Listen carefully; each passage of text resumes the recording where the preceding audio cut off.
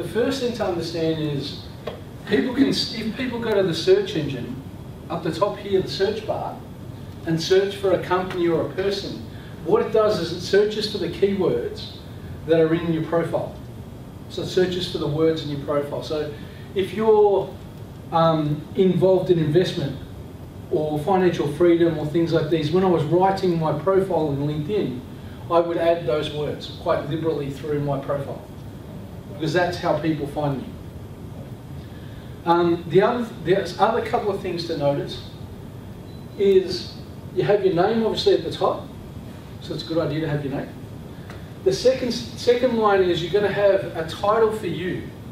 Now, a lot of people make the mistake of not changing this from their current job.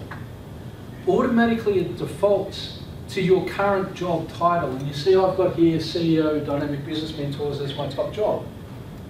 If I go up to here and it said CEO Dynamic Business Mentors, if I take the viewpoint of my public and the potential customer that I want to go and see me here, why is he going to care about a CEO of Dynamic Business Mentors?